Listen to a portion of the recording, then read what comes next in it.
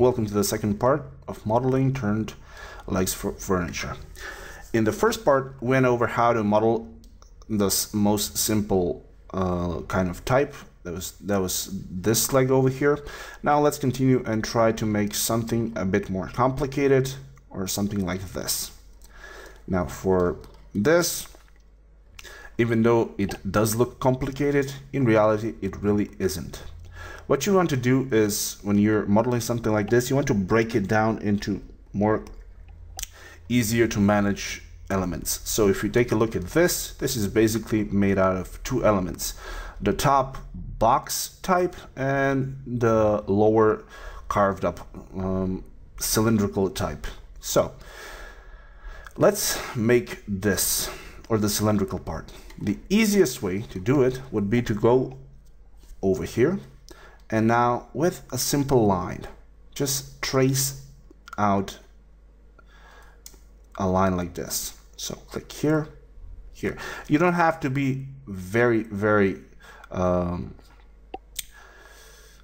exact where you place these, because once we are finished, we're gonna go over and position them better closely to resemble this backside image. Now the thing here is, once you start drawing out a line, you get to the edge, and for example, if you work on 3ds Max 2010 for some reason, if you click on the middle mouse, it's going to cancel your line. But don't fret, there is a way around it. All you have to do is just get to the edge and press I. That way your screen is going to be centered at where your mouse is. So get down here, just try and trace out the profile of this thing. Like I said, no need to be overly correct. There we go, something like this. So just the profile, the outer rim. So press 1 to enter the vertex selection mode, and from here now we can tweak around on the vertices. So I'm going to select one, Control A to select all of them, right click, convert to Bezier corner. This is going to give me the tangency handles, so I can tweak them around a bit. Oops. So we can just pull these levers around. And one thing that you're probably gonna get to encounter is, whenever you're working with Bezier corner handles, you might get to a point where you select one of these handles and you want to move it on the sides, and for some reason the only way they can go is upwards or downwards. This is one of the most commonly made mistakes when usually people start working with this, and they don't realize that what they've actually done is they've locked in the axis on which they can move. For example, if you take a look here, you can see that this is the yellow line for Y, and that means I can only go in the Y direction. So in order to be able to move it on the X and the Y, I can just press F8, and that is going to unlock my axis. Now I can move it around freely. So this is a nice tip if you didn't know about it. There we go. Just select this and try to match it so it's something like this. All right.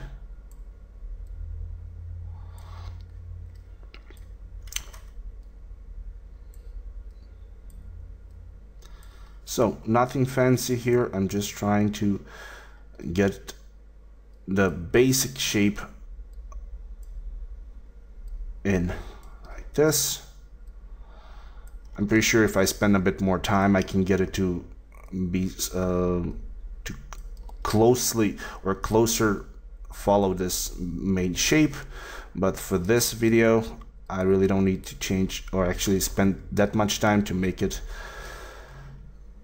like that. So just for this, when I get to the edges, I can just go ahead and use a fillet on the, not on all of them. So just choose fillet, hit one on the side, one here, and this should give me a nice end. All right, so I've made this or the outline. So the way to get a 3D model out of the line I just drew in, I'm going to go over in the modifier list. I'm going to choose a lathe modifier. Now, once you put it in, by default, usually the lathe modifier sucks. The reason for this is it's always choosing the center of your line. And we wanted to use the origin point or where we started. In order to get that, we have to go over here where it says align. Just click on the min. This is going to put it at the minimum. And we get something like this.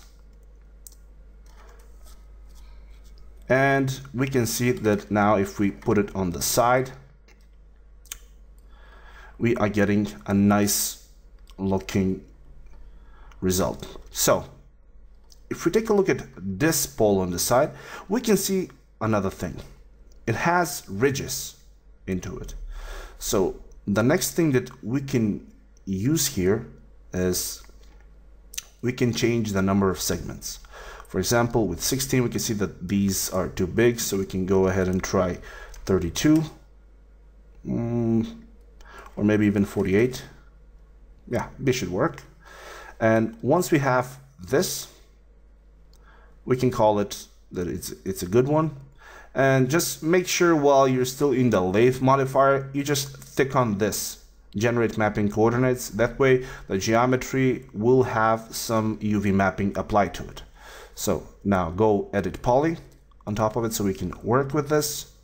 Select all of the polygons, and right now what I can see here is that once I've selected it, the color here is a bit dimmed. That means that the normals are twisted or they're upside down. So I have to go back to lathe. I have an option here that, well, flip normals. There we go. Flip normals. If I click this, now the normals are correct. So back to edit poly, and with all of these selected, I can simply go and click on bevel. Now when I'm on bevel, I'm going to put it at 1 and put it in -1. Now what I want to do here is change the way this works from the default group normals to by polygon. And this is going to make it so that all of the polygons are extruded outwards for 1 centimeter and they have been tapered in for another 1 centimeter. So I press OK with this. And now if I go ahead and turbo smooth, I'm gonna see a bit of a problem like this. As you can see, on the middle it's not so bad, but at the edges we have an issue because it's really breaking up. So what we can do before we slap on a turbo smooth is, again, with our Swift loop, we can go in here, put in 1 extra loop like this, and put in 1 more at the bottom. And now if we go and click on the turbo smooth, we can see that it's following it better. We don't have any breakups at the top. So put in 2 iterations. With this, we are getting the second type in. So now the only thing that we would have to do is put in the top portion over here and connect it with this geometry. So the top part over here, we can do it in one of 2 ways. The first way would be, well, let's just go ahead and start with a box. All right, so 60 by 60 and by 60. All right, let me get all of these segments to 1. Get the size about correct, on the right size. All right, something like this. Now, the first or the easier way or the faster way would be to go ahead and now for this we're going to need some extra geometry in the top. So we're going to have to go ahead and over here increase the number of segments, something like 15, the other way around as well. So another 15 maybe. And with something like this, we're going to use a similar technique we used previously on this part. In the first part, where we selected a portion of the geometry and used a modifier on that portion. In this case, though, it's going to be just a bit different because we're gonna we're gonna convert it to an editable poly. Here, I'm gonna select vertices, select all the vertices on the top or the vertices, and now in the modifier list, I'm gonna drop down and look for an FFD modifier. So the FFD is basically a freeform deformer, and it's going to help us deform this into the shape that we want it. So I'm going to select this FFD, click on the plus, and go control points. With this, I'm going to select all the control points. Now in the perspective viewport, hold on Alt and deselect the ones on the corners. So basically, I have these 4 control points selected, and with them, I'm just going to click and drag upwards. Something like this. So, if I look at it now, and if I just drop an edit poly on top of it, we can see that we are getting this shape in.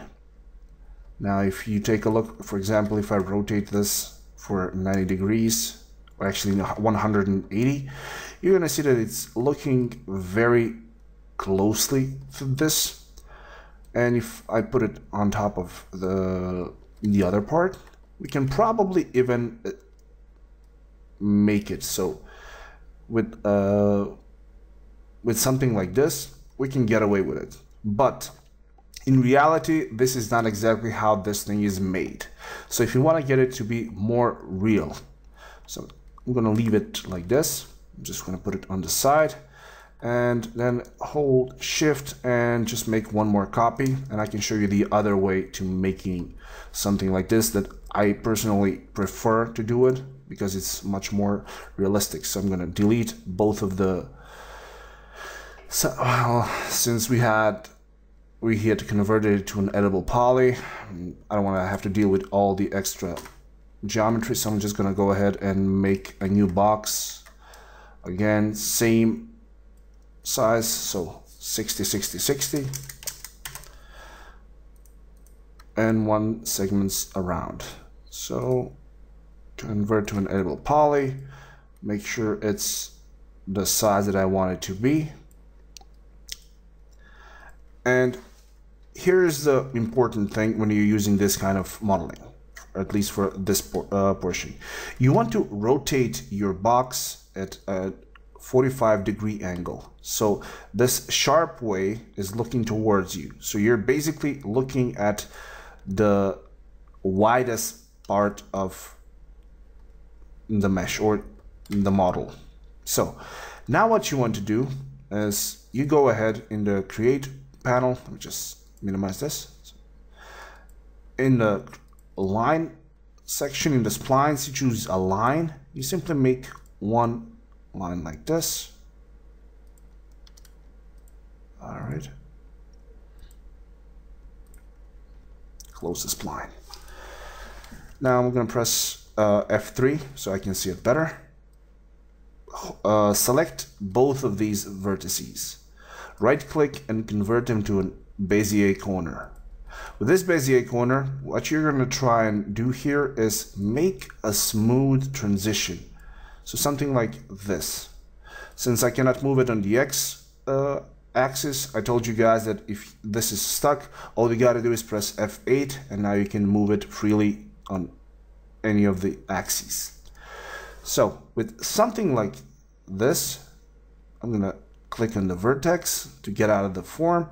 I'm going to jump in over an interpolation, and I'm going to increase this steps number because I want to have a smoother transition. So instead of 6, I'm probably going to go something like 20, maybe even higher, like let's see, 36. Yeah, this should work.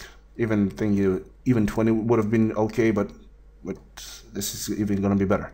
And I can see here that my box probably hasn't been turned correct. There we go. Now it's correctly. It's at 45 degrees. So now this is the second important thing. You want to go over in hierarchy. Click on Effect Pivot Only. This is with the line selected, Effect Pivot Only. And now you want to move this pivot to the center portion of our box, something like this. Now, what we did here is we actually, just move it on the x-axis and line it up with, there you go, with the box. Now, what we can do here is go ahead and from the modifier list, choose again delayed modifier. What this does is it's going to give me this kind of a result. In this case, when it was created, it actually offsetted it a bit. So I need to center this with the box. So I'm going to go ahead and click on the align, click on the box, make sure that I center it on both of them. Disengage the Z because I don't want to move it in height. So click OK now. So we have something like this. All right, now with the delayed, I'm going to put in more segments because, like I said, I want to have enough information to make a smooth transition. And now I'm going to select my box. In the Create option, I'm going to scroll down to Compound Objects. From here, I'm going to click either Boolean or ProBoolean. So when you're in here, ProBoolean works in the way that you need to have a parameter and an action. In this case, I want to have a subtraction. So I'm going to make sure that I have subtraction selected as my parameter, and then I'm going to click on Start Picking. And now I'm going to click on the bottom part here, where it says line 02. Click, and this is what we end up with. We get nice rounded edges. Now, depending on how deep we want these incisions to be, I can simply go Control Z and I can get back into the line. For example, if I want it to be deeper, I can just pull in something like this, get this to be higher.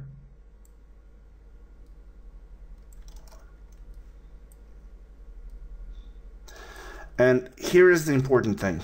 You can control exactly how this thing is going to look like, or how wide this portion is going to be by just moving these lines around. So we delayed now. If I do the same thing with a ProBoolean and I just start picking, I'm going to end up with a bottom portion that's going to look something like this, which is much closer to what we want. And on top of it, if we just take a look on the bottom, we're going to see that we are left with a very flat surface that we can basically just lay on top of our base. So if we want to get this on the top portion as well, we're just going to have to center to object and slide in a symmetry. Make sure it's on the Y with the flipped, and we end up with something like this. Now the thing here is that if you want to get these edges a bit less jaggedy or something like this, we have to select the edges we want to make rounder, and with a very, very small chamfer.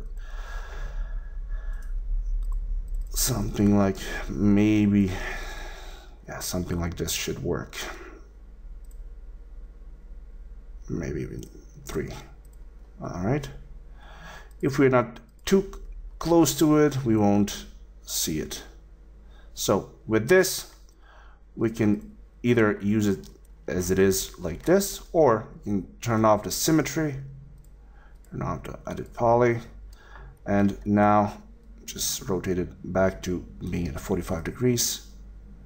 And with this, I can just go ahead and place it on top of my original, or this piece of the leg.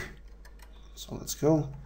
Again, I'm going to align it so it's in the center, center, not with on the Z. So I can just click and drag it until it's in place.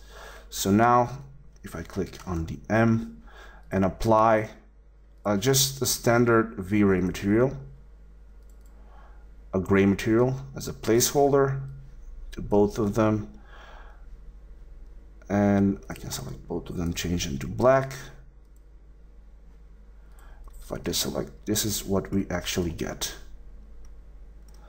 If you take a look at the image, you're going to see that it is very, very close to what we initially had, opposed to this, because this really doesn't look too much like this. So I'm going to just delete and put this on the side. So with these done, let's continue on and see if we can tackle a few more of these turned legs.